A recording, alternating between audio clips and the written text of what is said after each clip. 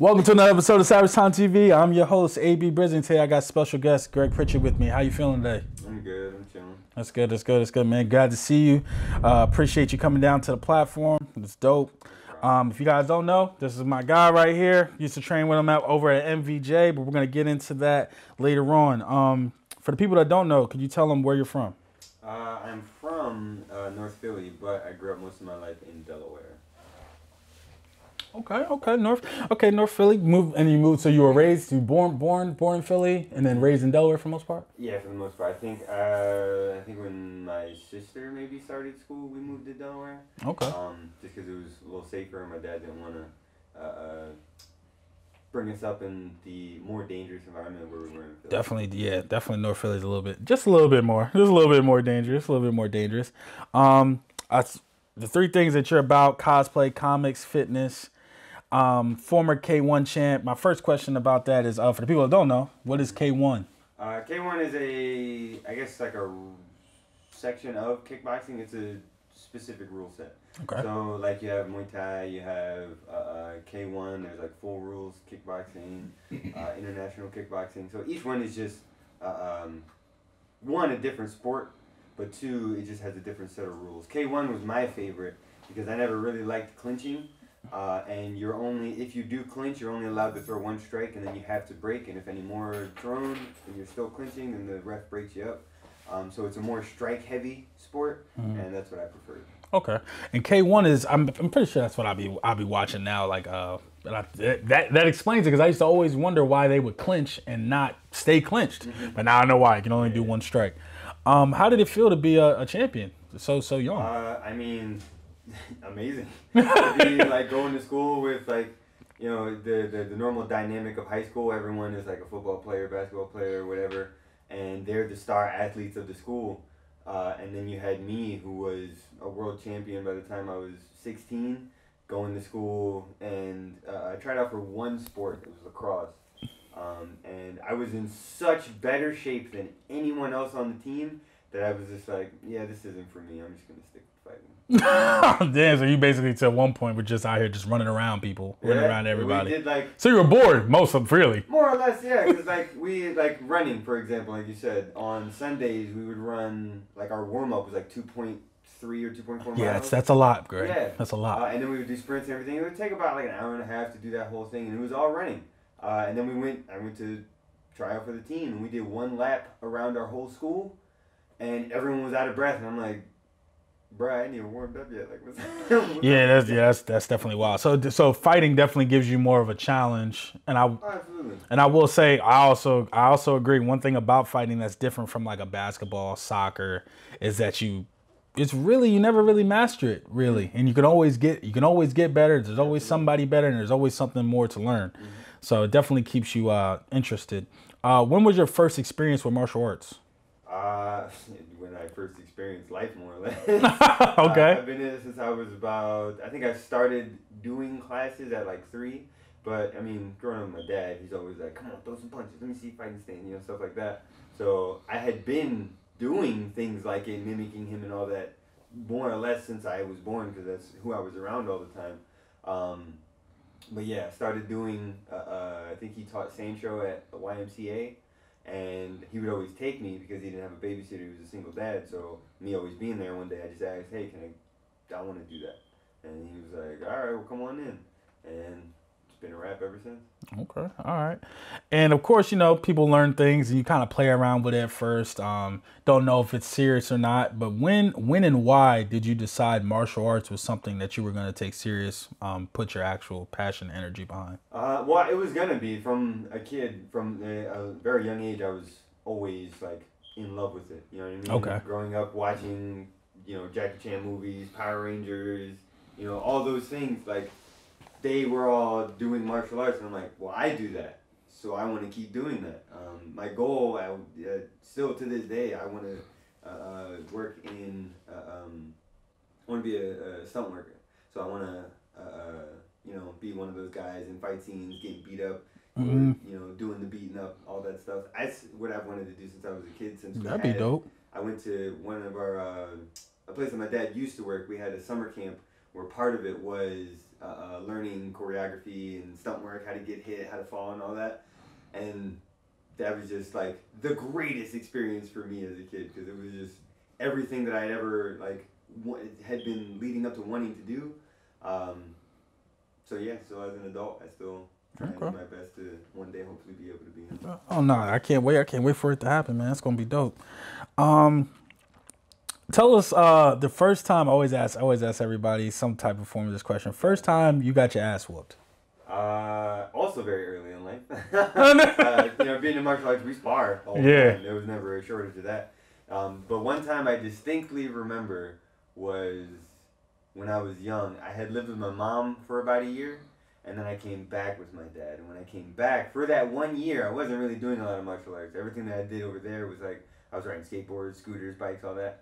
So coming back, I still thought, oh, I've done this since I was 3. I'm still going to be good, not knowing how, not doing something for a while. Yeah, you get bad at it. Very rusty. So I sparred this one kid. I can't remember his name, but he punched me in the stomach, and I threw up. And that's the first time I really remember, like, damn.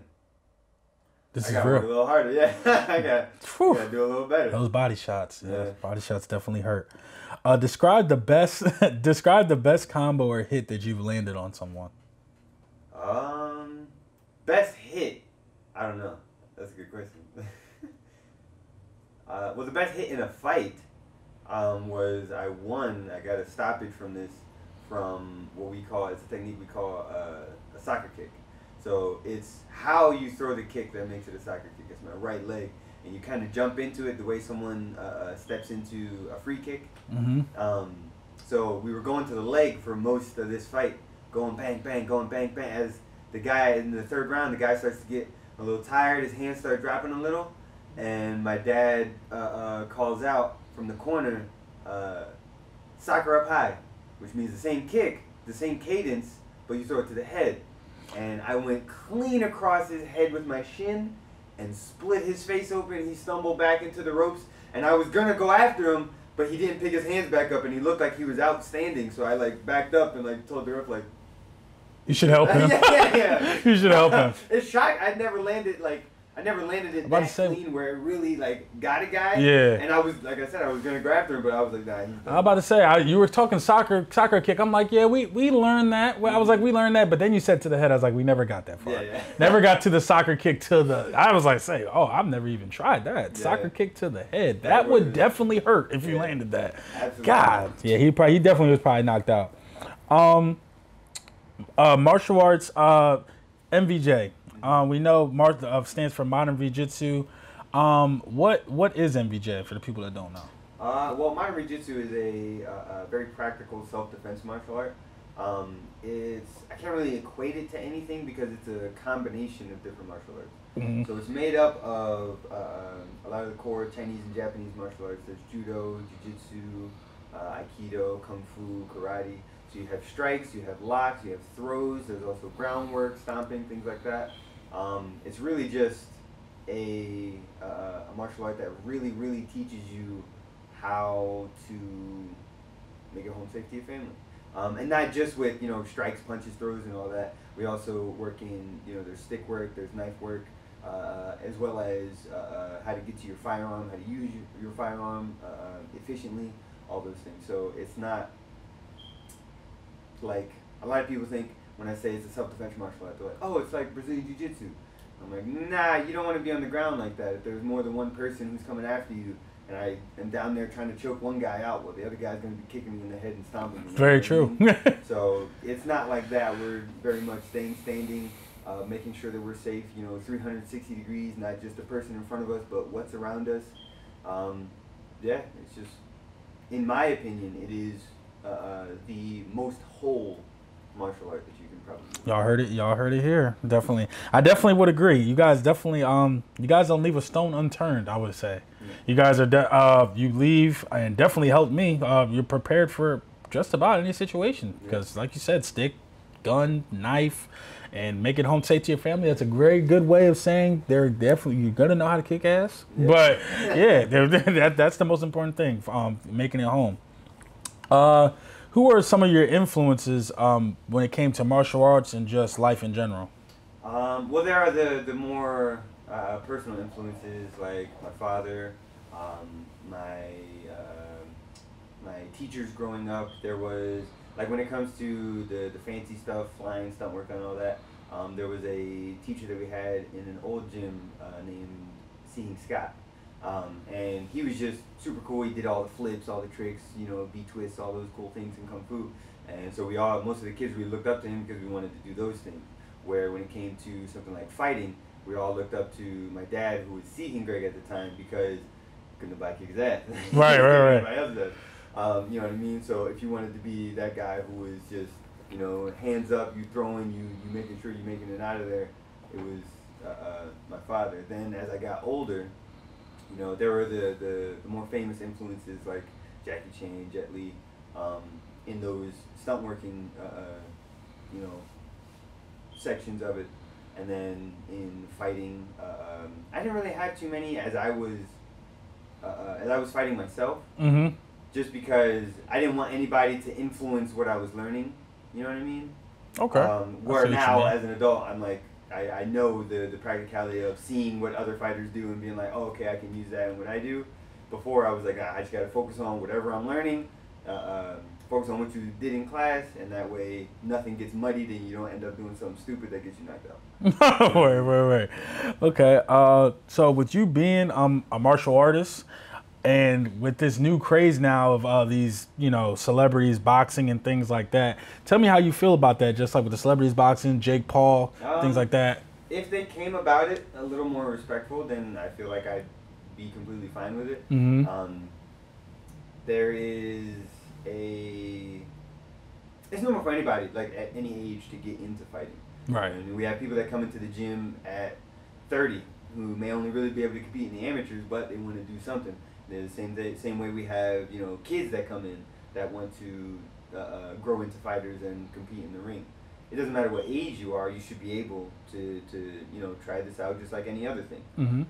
But where I have a problem is when they, you know, are fighting other people who are not, very clearly are not fighters, and they're, you know, making claims that they would knock out proven greats, and they're just, you know, 2 fights in against a basketball player who's never put on gloves before and other YouTubers, you know what I mean?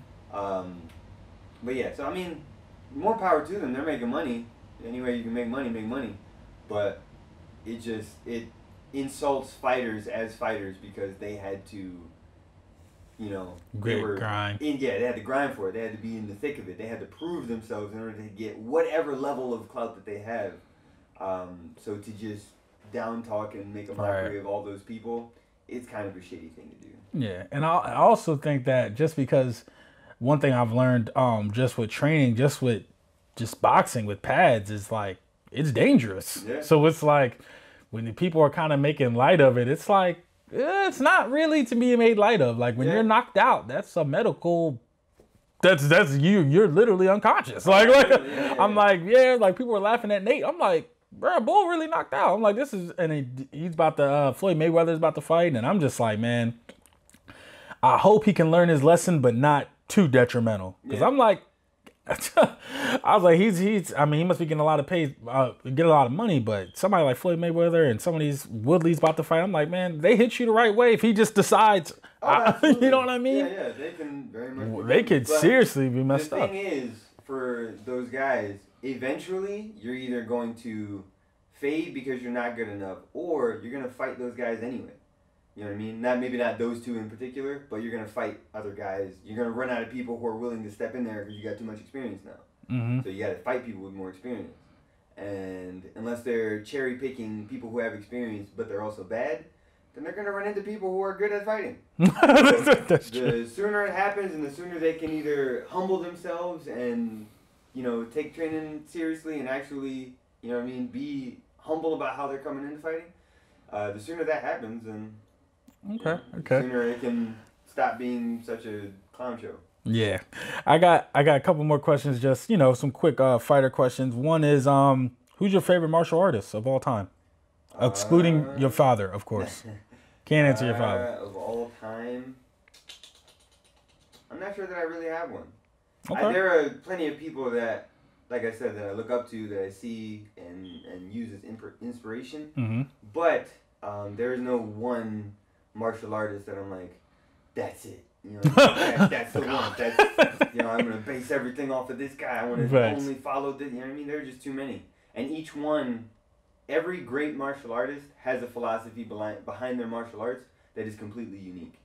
You know Very true. That's so what to idolize one seems ridiculous to me because it cuts off your ability to then learn from all the others. Right. They may be worse, they may be better, but they're the fact that they are so experienced in it, they have something to show you. That's true. I never thought of it that way. Yeah. That's definitely true. You know, everybody always usually says Bruce Lee. It's always one of the top three. It's like Bruce Lee. I was either thought Jackie Chan or, you know, someone who's been or Chuck Norris or something like that. Yeah. But someone who's been famous in media. Mm-hmm. Yeah. And like I tried to look up a lot of old stuff that Chuck Norris used to do, like when he fought, and a lot of the stuff that he did is very like cookie cutter in comparison to some of the stuff that I've learned recently. Mm-hmm. But that's just because it only seems that way to me because, you know, he was one of the top dogs of his time. Martial arts evolves over time. So as time keeps going on, some of the things that he used to do to us now is stuff that we learned maybe as kids because, you know, our instructors grew up watching him, and they started implementing that. So then they started teaching us younger. And that's why I say it's just, you know what I mean, it's crazy to look at one martial artist and say that's the best one because it's impossible.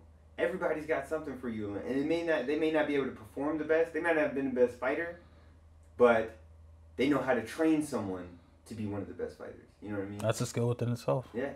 And one thing I wanted to ask you is, how do you feel about? I know you don't compete anymore, right? No. How did it feel to make the transition to teaching? And was it easy? Well, was it difficult? It was hard to learn. You know what I mean? It takes patience, just like anything does, and especially when you're teaching kids. When I was younger, I always preferred teaching adults because, you know, adults understand, you know, better. I can tell an adult, you know, put your feet here, all right, hands up, and they'll most likely listen to that, where a kid may need 4 or 5 times to you know, depending on their attention span. But now, as I'm older, I really enjoy teaching kids. It gets annoying sometimes when we have a lot of new kids in over and over and over again, because then I have to keep resetting and making sure that they are acclimated and they can keep up with everybody. But being able to see, once you finally see, like when you have someone who's young, you get them at like 6 years old and you're training them. And then either they may have left or they may be in there for a long time, and then you see them as now a teenager, and they're just doing like everything you've ever taught them. You can kind of see how it influences them. Mm-hmm.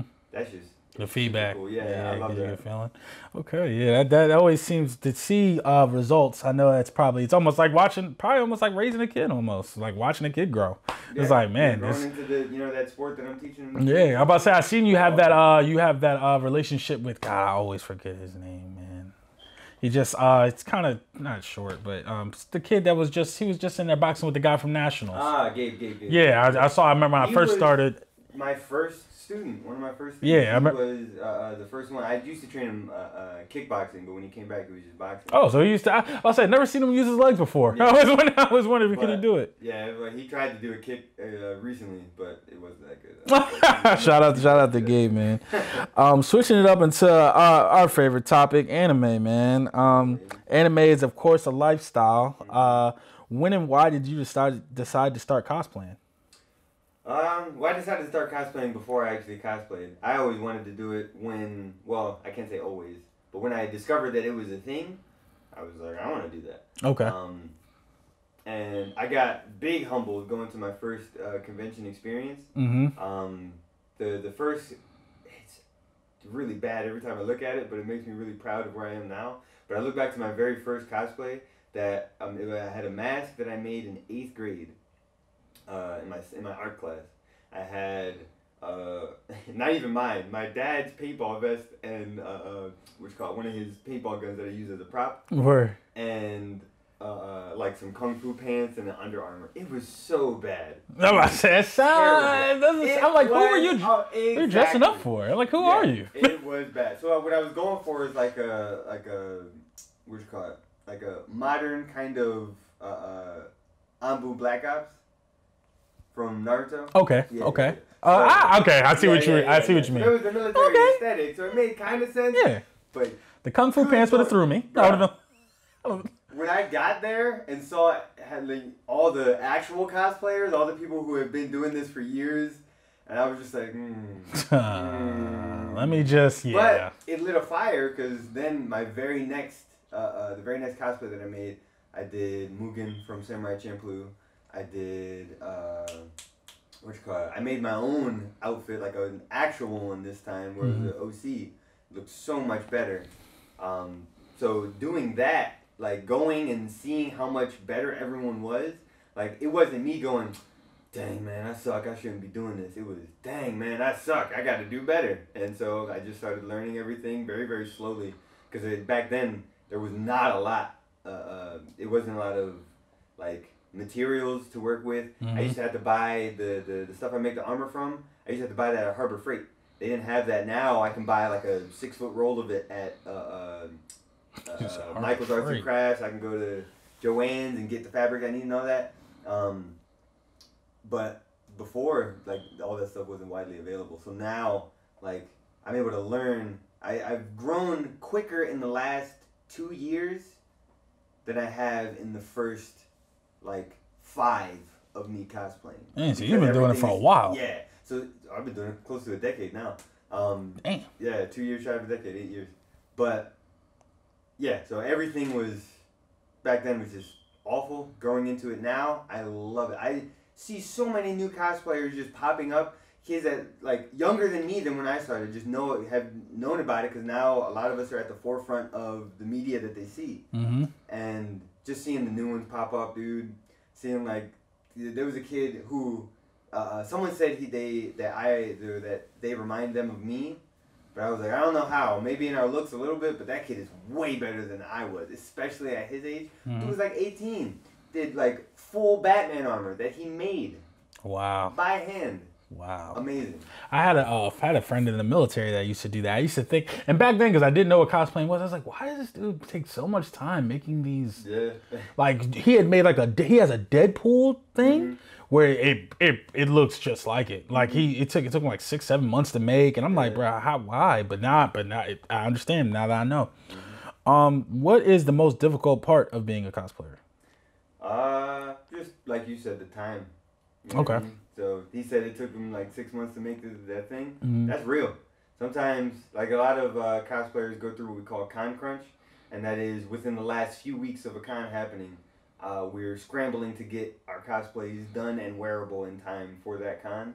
And a lot of it has to do with procrastination. But as well as that, it just takes a long time for things to happen. My least favorite part about cosplaying isn't designing it, isn't cutting it out, isn't any of that. It's the painting and prepping for paint, because then I'm just like spraying the rubber plastic dip or whatever to get it primed, and then I have to wait.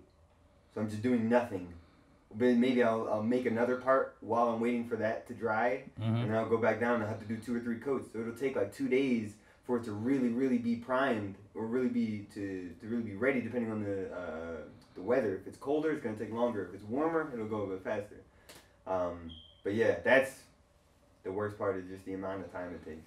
Okay. If you got no patience, you're not gonna be able to. What was your favorite cosplay and why? I don't know. That's another hard question.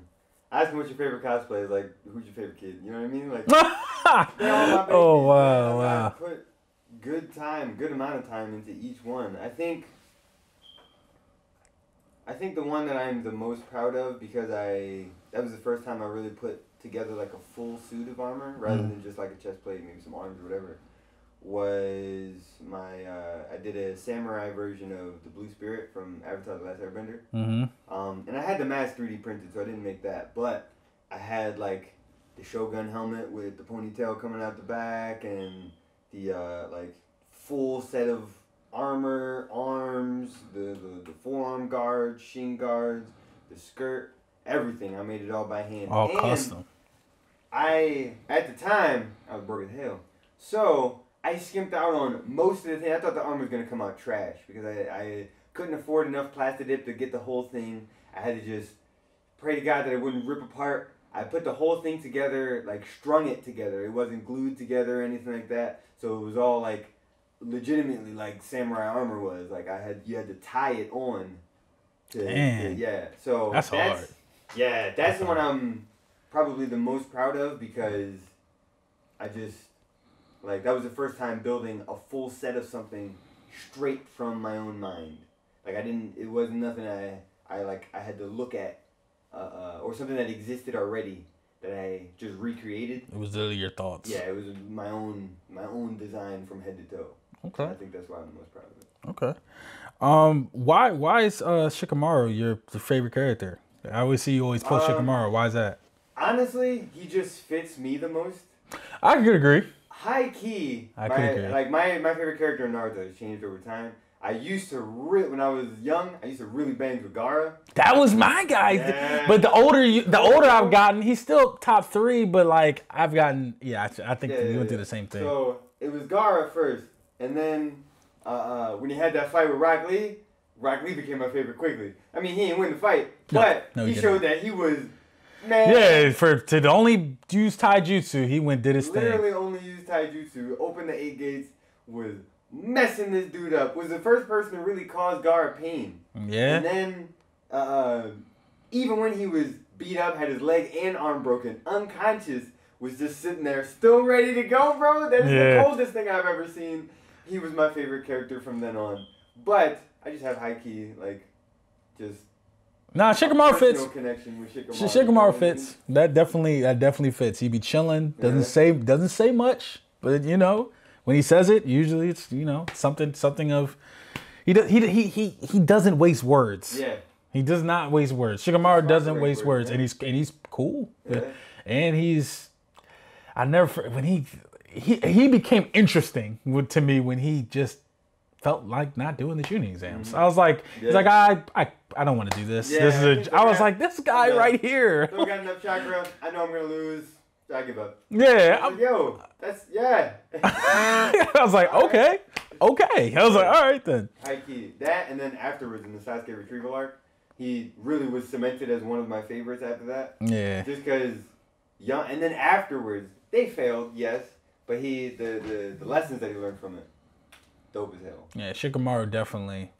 This is completely off topic, but Naruto. I don't know why y'all killed Neji like that. I never understood. That was the one death that I just did not understand. He died from a projectile, and he has 360 vision. Well, 359, but it just didn't make any sense. Completely random. I agree. But switching it up, I always ask everybody about mental health. What does mental health mean to you, and how do you keep your mental health on the up and up? Well, it means a lot. I come from a family, on both sides of my family, honestly, that have, complications with, say, anger issues. My mother's diagnosed bipolar.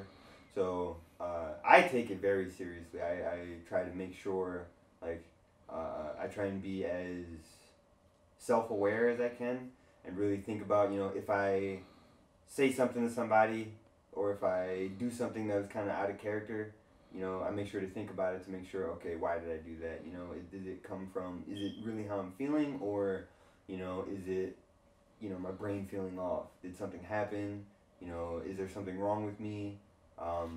Just to make sure that, I never want to be malicious to anybody. Mm-hmm. So anytime I notice, I do, and even as a kid, I used to notice these things. So, if I notice something that I do, it's a similar mannerism to something that my mom used to do that we didn't know what it was before, but now I know as an adult because she was diagnosed later on in life, then I make sure that I try and eliminate myself doing that or react differently the next time that it happens. It's hard. It's not easy. It's something that if my parents are people that struggled with it, then I know I'm not gonna, you know, what I mean, I'm gonna be the same way. Mm-hmm. It's a struggle.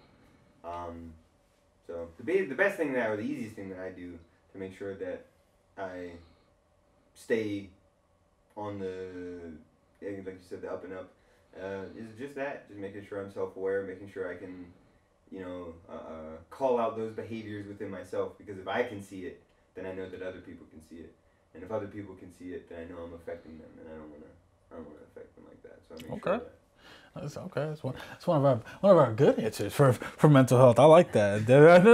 Not for real. Like some people always give me like, you're asking about mental health to give you some bullshit. I'll be like, bro, what? Like bro, you don't meditate. Like, don't lie. Like I'm like, you don't meditate. But yeah, thank you.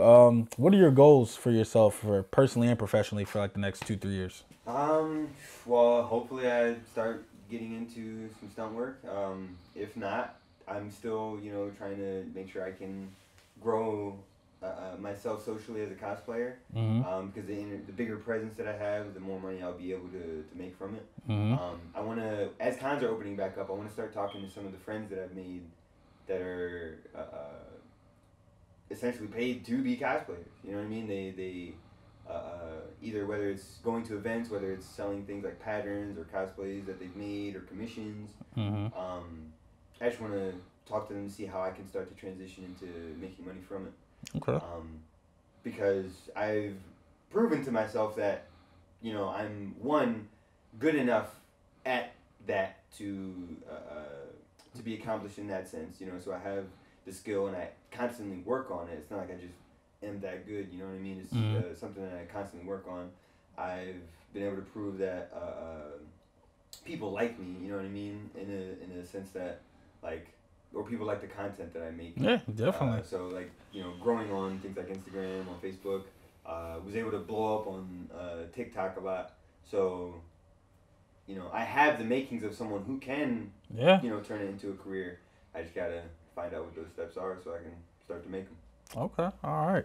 Well, this is a dope interview. I appreciate you coming to the platform again. Again, this is my boy Greg Pritchett, man, MVJ. This is Savagetimetv. And where can all your new fans follow you and find you? You can find me on most social medias, Twitter, Instagram, Facebook at Protege47 or Protege Cosplay, TikTok as well, I'm sorry. You can find me on Twitch at Protege47. I stream on there sometimes. I haven't been recently just because I'm trying to get a new PC set up. So you're a PC gamer? I'm not. I'm a console gamer, but I'm trying to transition over. Because I went and played at my homie Mark's house. And it's different. It is amazing. It's different. Yeah, I'm trying to transfer over to that. But I also need it for things like, you know, editing, being able to, you know, process my own pictures and whatnot. So, being able to, this will be the first, like, big purchase in that sense. So it'll help me in multiple facets. So I don't have too much of a problem being able to spend some money on that, as long as I have it, you know what I mean? But yeah. Okay. Protege47 is usually where it's at. Okay. All right. Well, you guys know where to find him. Protege47. This is your boy, AB Brisley, and this is Savagetimetv. See you guys.